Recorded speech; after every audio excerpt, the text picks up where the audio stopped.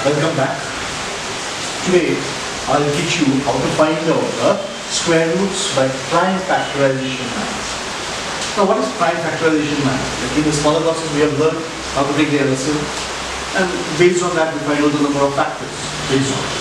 Now to find the square root by prime factorization, one table is going to be always handy for us, and that table will be this particular one. You should remember 1 square is going to be 1, 2 square is going to be 4, serially get square 100, 11 square 121, up to 20 square. You can remember 1 to 20 square.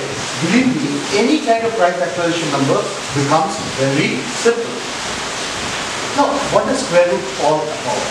Let's take a simple example. From here, we know 4 square is going to be 16. So let's reverse it. Suppose it is square root of 16. So square root of 16 will be, it will be square root of 4 square. This and this square gets cancelled. The answer is going to be your. Same way, suppose if they ask you, what is the square root of 25? Straight away, 5 square. Cancels? Answer is 5. Say 100. Automatically meaning is 10 square. This is going to be 10 directly as answer. So there are certain things within this, if you mentally do it, it becomes very, very simple. But let's take a larger ones. Actually, when we do find out the square root by prime factorization method, the bigger ones becomes difficult. So bigger ones, there is another method. There's a long division method that I will teach you in the next class. But for time being, you just see when it comes to bigger numbers also we can find out by prime factorization, but it does take a little bit longer time. Let's try to do for a few sums with that. Okay, so first, let's take 1521. So find out what is the LCM of 1521 or factors of 1521. Let's try by 3. Let's do it manually, of course. If you can't do it manually, you can divide. 1521 divided by 3. 5 3 is a 15, 2 is smaller, so 0, so 1 comes down, so 7 3 is a 21. So you can do it like this. So 507. Yeah, again divided by 5, 3 ones are 3, 26 is 18, 9 is 20. 169, refer to this particular. 169 is 13 square is 169. So take 30, 30. And what we need?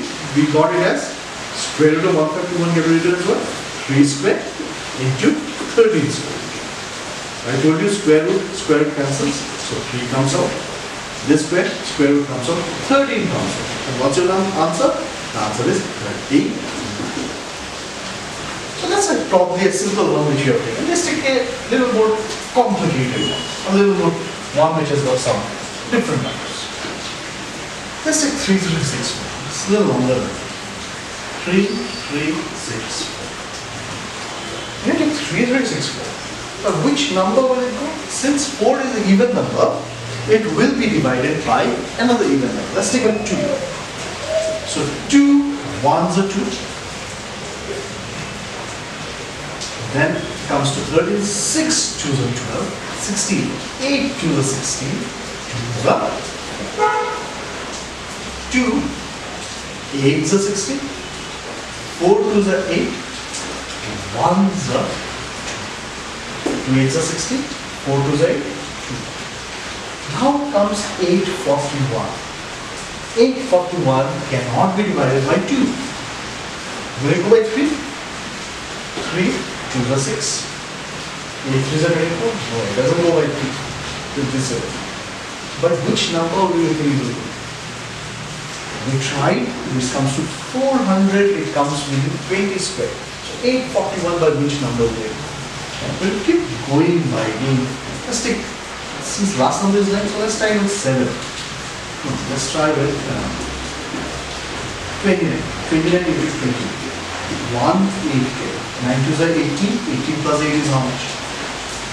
18 plus 8 is 26. Into 9 twos are 18. 1, 2, 3, 4, 5. 1, 4, 3, 5, 6, 7, 8. So 29 into 20. So 841 will not go by any other number, but will go by 29 and 28. So it's a little complicated, you see. You have to remember the values. as much as possible. But of course, when it comes to higher numbers, you can try to do trial. You can try to do 21, 21 into 21 is 441, 23, 23. The way it's not that you can do, especially if it is a number which doesn't have any other common factors. So 3364 can be written as 2 square. So make 29 square. As usual, since it's a square, 2 comes out. Yeah, 29 comes out. What is the answer to it? The answer is 50. Let's try another one. Sum, where this is again a little longer one, but again with a prime factorization number. So I sincerely hope that you all will remember this particular thing. This is going to be absolutely necessary when you go for bigger sums like this. So let's rub it up as there is no space, and then we'll try it out. Okay, so if you go for this particular one, that is 828100. Now there is a catch. The last two numbers is a 00. Since there are 2 zeros, we can divide it directly by 10. So 82810 it comes. Again 1 10. 8281. Remember, if there are 2 zeros or even number of zeros, then only you can divide it by 10. If there is a single zero, it's going to be difficult. Now comes 8281. Since again the last number is an even number, by which number will it be divided? That's again going to be a catch. Let's try with 9 plus by 82811 9. 9 9 81 18. Will it go? Do you believe it's going to go with 9? I don't think so. It is going to go by with 9.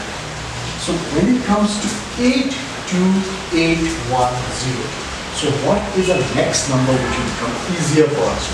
Let's try 3. 3 to the 6. 22. 7 to the 21. 18. Again, it doesn't come with this particular number.